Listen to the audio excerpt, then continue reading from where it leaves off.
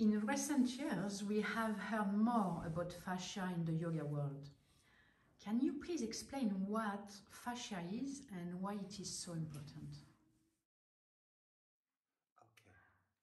Fascia is a tissue, a soft tissue that covers everything. It is the tissue that creates form in the body. Everything has a wrapping of fascia around it. So under the skin, there's what's called superficial fascia that wraps around the whole body, contains the fat of the body. Around each muscle, there's a layer of fascia. Around each muscle bundle, there's a layer of fascia. Around each muscle fiber, there's a layer. And cell, there's a layer.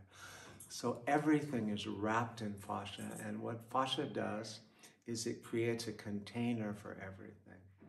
All the other tissues of the body, the organs, the muscles, the nerves, the bones, everything is held together and formed by fascia. And fascia is also a continuous net that goes from the top of the head to the bottom of the feet through the whole body three-dimensionally. So it's a continuous network. Fascia in its natural state is 70% water, and it's resilient, it's flexible and elastic. It stretches, and at the same time it gives strength. In its natural state, when we're in our natural state, our fascial system is very flexible and fluid, and our movements become very, very fluid. And each part of the body, as it moves, reflects through the whole body. It's like a wave that goes through the fascial system and through that fluid system of fascia. Fascia is also sensory. So it holds 250 million sensory nerves, more than any other tissue in the body other than the nervous system, obviously, but 250 million nerves, so it's very sensory. So it holds the proprioceptors of the body, which tell us where we are in space and how our parts are relating together. Fascia, when it gets held, tightens, and it is the gel or the cement that holds us in a pattern of contraction. And it goes from being 70% fluid, and that fluid is like egg white, yeah?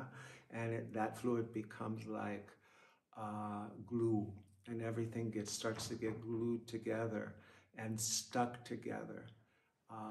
And that's what happens when fascia is in a holding pattern, which all of us have, a fascial holding pattern. That's the work we do, myofascial energetic release, releasing the fascia from that holding pattern to a more natural state.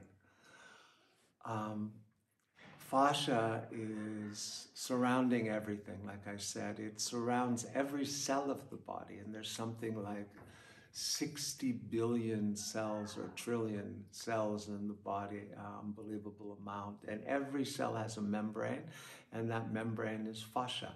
So it creates containers, and at the same time, it connects everything. It's also called connective tissue.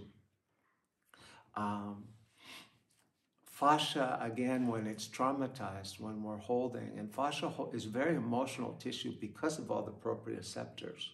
Yeah, and all of the interoceptors and the different nerve receptors that live in the fascia. It is very emotional. It generates emotion. It reacts and responds to emotion.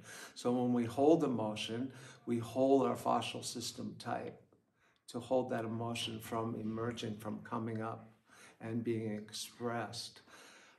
So that emotion gets held in the fascial system, but also fascia generates emotion.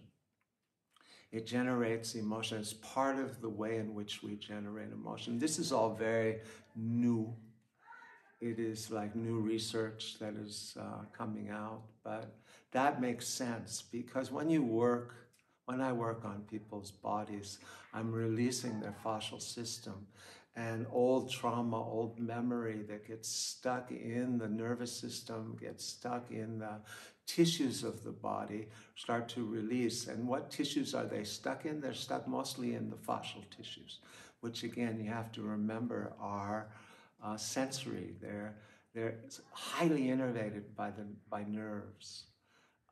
So they generate and hold a lot of feelings in. And a holding pattern, that people live in, that people come to bodywork sessions with a holding pattern. Is in the fascia, it's in the muscle, it's in the emotional body, it's in the psychological defense pattern.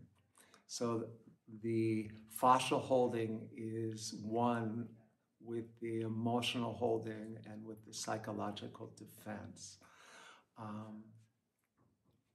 Fascia also is in its natural state, it's very, very flexible and strong at the same time. It's quite an amazing tissue in that it has that level of flexibility and strength. And if you dissect a body, I did a fascial dissection a couple of years ago, for 5 days, and if you dissect a body, its fascia is just everywhere. It's totally prevalent. It's everywhere, everything. It's the biggest holistic system in the body. There's 3 holistic systems: the nervous system, the circulatory system, and the fascial system.